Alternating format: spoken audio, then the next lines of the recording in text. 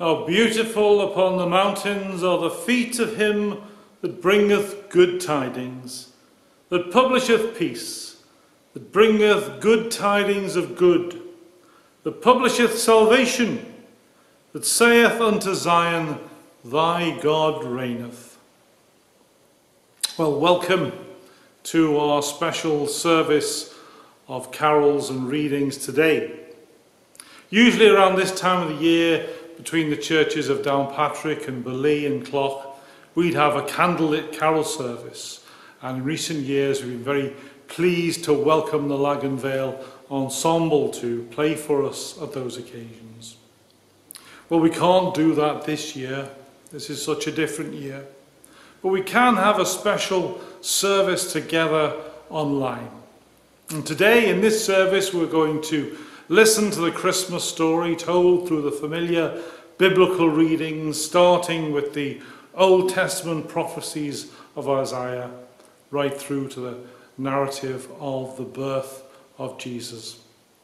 And we'll listen to the familiar carols played for us by our organists and also special tune on the bagpipes. But thank you for joining us. Let's worship God together.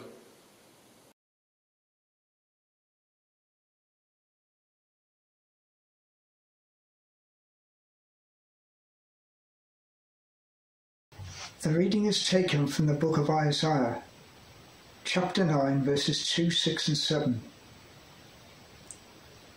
The people that walked in darkness have seen a great light. They that dwell in the land of the shadow of death, upon them has the light shined. For unto us a child is born, unto us a son is given, and the government shall be upon his shoulder. And his name shall be called Wonderful, Counselor, the Mighty God, the Everlasting Father, the Prince of Peace. Of the increase of his government and peace there shall be no end, upon the throne of David and his kingdom, to order it, and to establish it with judgment and justice, from henceforth even forever. The zeal of the Lord of hosts will perform this. Amen.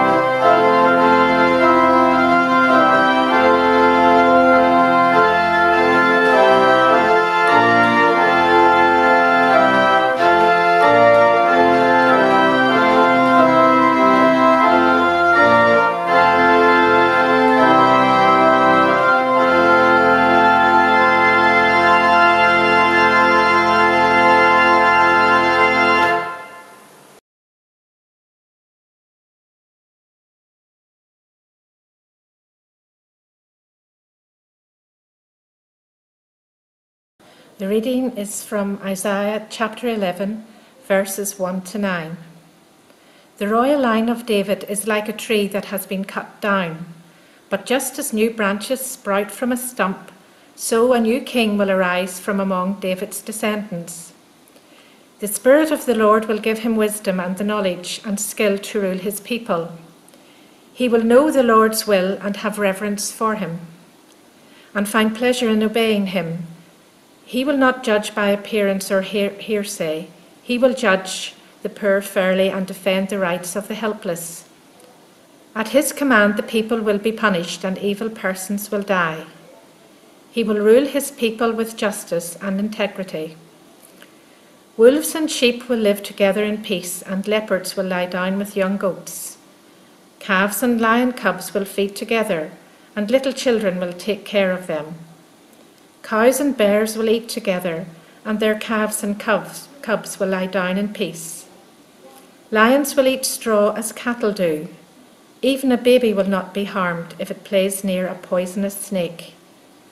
On Zion, God's sacred hill, there will be nothing harmful or evil. The land will be as full of knowledge of the Lord as the seas are full of water. Amen.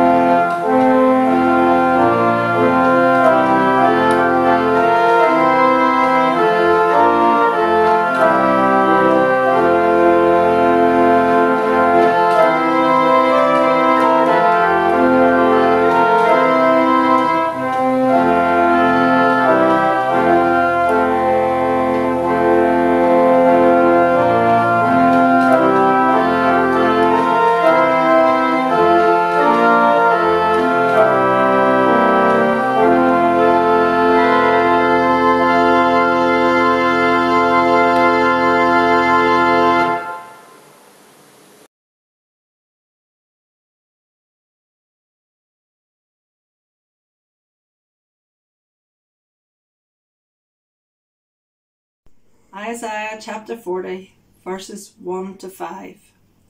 Comfort, comfort my people, says your God. Speak tenderly to Jerusalem, and proclaim to her that her hard service has been completed, that her sin has been paid for, that she has received from the Lord's hand double for all her sins. A voice of one calling, in the wilderness prepare the way for the Lord. Make straight in the desert a highway for our God. Every valley shall be raised up, every mountain and hill made low. The rough ground shall become level, and the rugged places a plain. And the glory of the Lord will be revealed, and all people will see it together. For the mouth of the Lord has spoken. Here endeth the reading.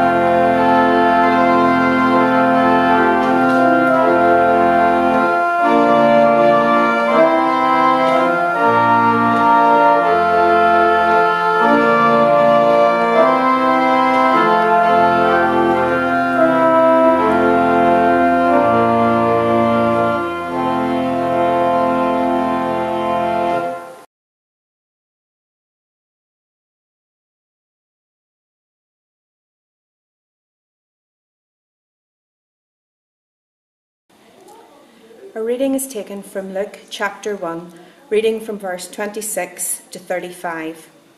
In the 6th month of Elizabeth's pregnancy, God sent the angel Gabriel to a town in Galilee named Nazareth. He had a message for a girl promised in marriage to a man named Joseph, who was a descendant of King David. The girl's name was Mary. The angel came to her and said, "Peace be with you. The Lord is with you and has greatly blessed you." Mary was deeply troubled by the angel's message, and she wondered what his words meant. The angel said to her, "Do not be afraid, Mary. God has been gracious to you. You will become pregnant and give birth to a son, and you will name him Jesus. He will be great and will be called the Son of the Most High God. The Lord God will make him a king, as his ancestor David was, and he will be king of the descendants of Jacob forever. His kingdom will never end." Mary said to the angel, "I am a virgin. How then can this be?" The angel answered, "The Holy Spirit will come upon you, and God's power will rest upon you. For this reason, the Holy Child will be called the Son of God."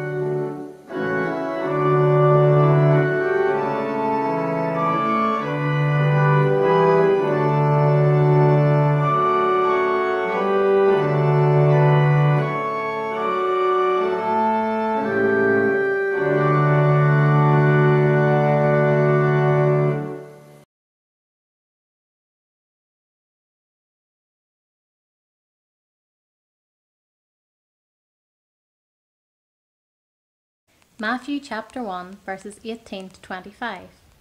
This is how the birth of Jesus came about.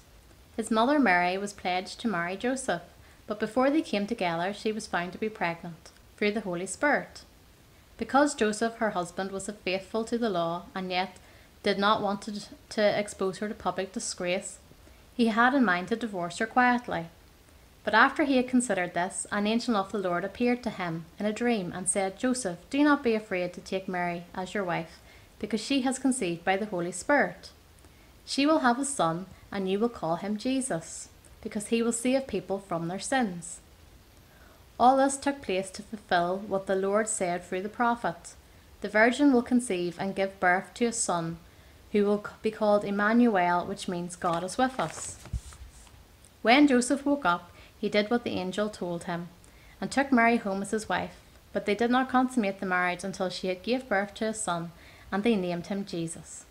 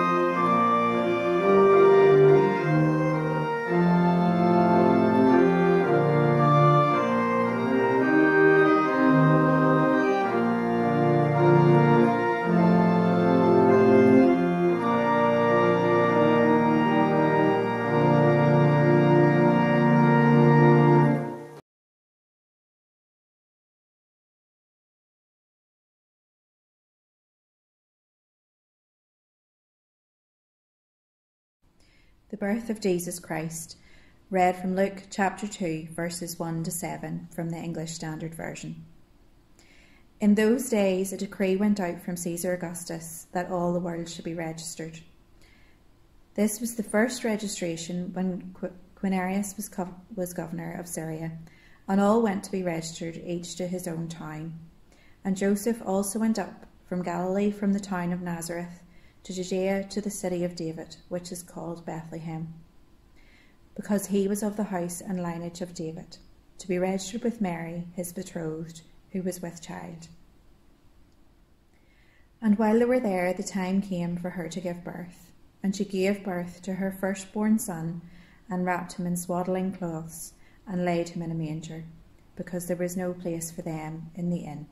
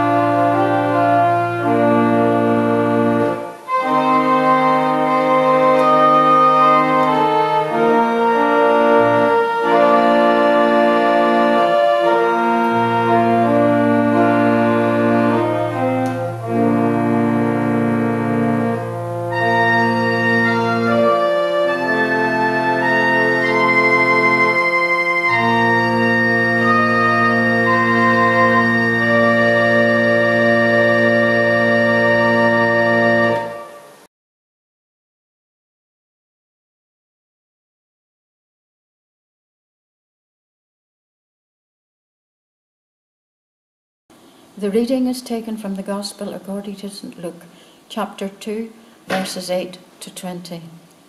And there were in the same country shepherds abiding in the field, keeping watch over their flock by night. And lo, the angel of the Lord came upon them, and the glory of the Lord shone round about them, and they were sore afraid. And the angel said unto them, Fear not, for behold, I bring you good tidings of great joy, which shall be to all people. And for unto you is born this day in the city of David a Saviour, which is Christ the Lord. And this shall be a sign unto you. Ye shall find the babe wrapped in swaddling clothes, lying in a manger. And suddenly there was with the angel a multitude of the heavenly host, praising God and saying, Glory to God in the highest, and on earth peace, goodwill toward men. And it came to pass, as the angels were gone away from them into heaven, the shepherds said one to another, Let us now go even unto Bethlehem, and see this thing which is come to pass, which the Lord hath made known unto us. And they came with haste, and found Mary and Joseph and the babe lying in a manger. And when they had seen it, they made known abroad the saying which was told them concerning this child. And all they that heard it wondered at those things which were told them by the shepherds. But Mary kept all these things, and pondered them in her heart. And the shepherds returned, glorifying and praising God for all the things that they had heard and seen, as it was told unto them. Amen.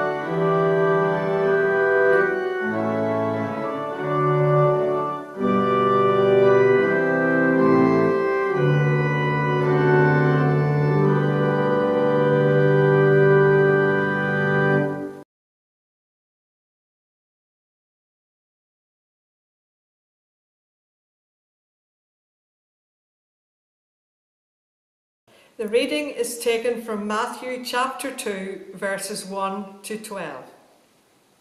Now, when Jesus was born in Bethlehem of Judea, in the days of Herod the king, behold, wise men from the east came to Jerusalem, saying, Where is he who has been born King of the Jews? For we have seen his star in the east, and have come to worship him. When Herod the king heard this, he was troubled, and all Jerusalem with him. And assembling all the chief priests and scribes of the people, he inquired of them where the Christ was to be born. They told him, In Bethlehem of Judea, for so it is written by the prophet. And you, O Bethlehem, in the land of Judah, are by no means least among the rulers of Judah.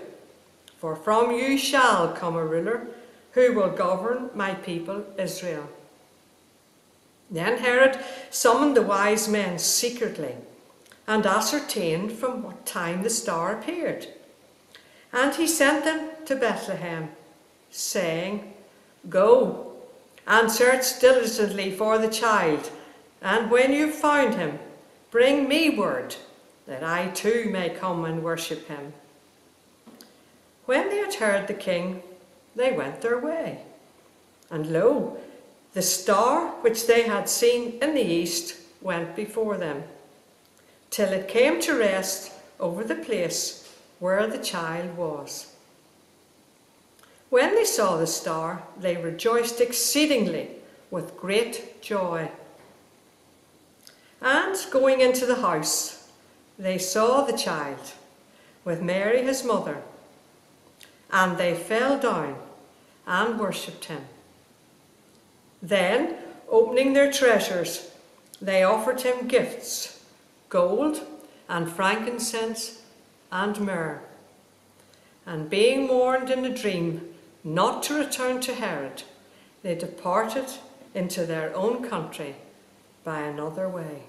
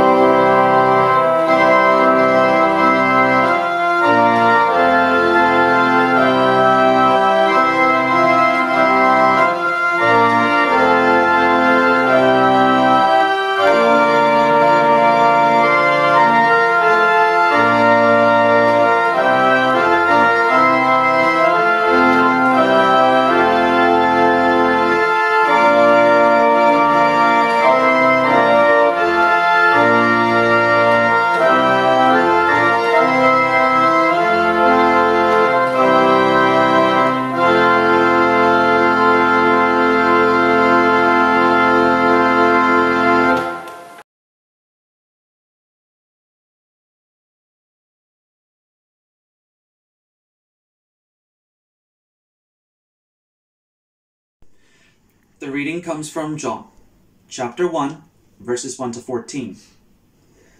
In the beginning was the Word, and the Word was with God, and the Word was God. He was with God in the beginning. Through him all things were made. Without him nothing was made that has been made. In him was life, and that life was the light of men. The light shines in the darkness, but the darkness has not understood it. There came a man who was sent from God. His name was John. He came as a witness to testify concerning that light, so that through him all men might believe. He himself was not the light. He came only as a witness to the light. The true light that gives light to every man was coming into this world. He was in the world, and though the world was made through him, the world did not recognize him. He came to that which was his own, but his own did not receive him. Yet to all who received him, to those who believed in his name, he gave the right to become children of God, children born not of natural descent, nor of human decision, or a husband's will, but born of God. The Word became flesh and made his dwelling among us. We have seen his glory, the glory of the one and only, who came from the Father, full of grace and truth. And here endeth the reading. Well, let's join together now in the fellowship of prayer. Let us pray.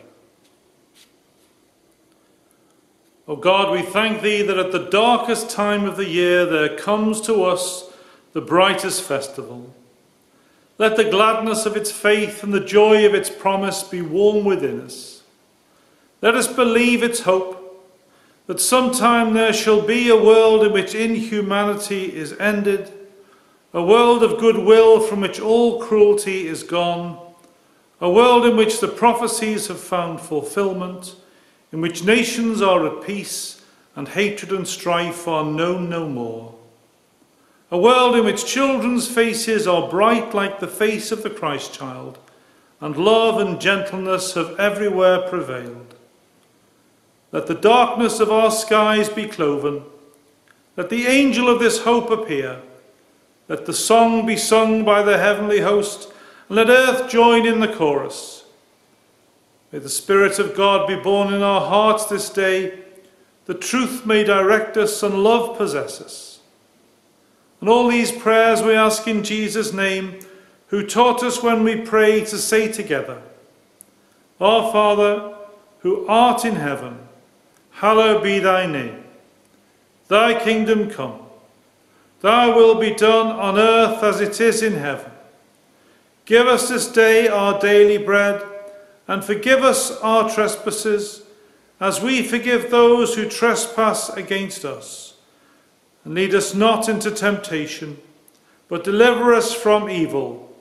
For thine is the kingdom, the power and the glory, for ever and ever. Amen.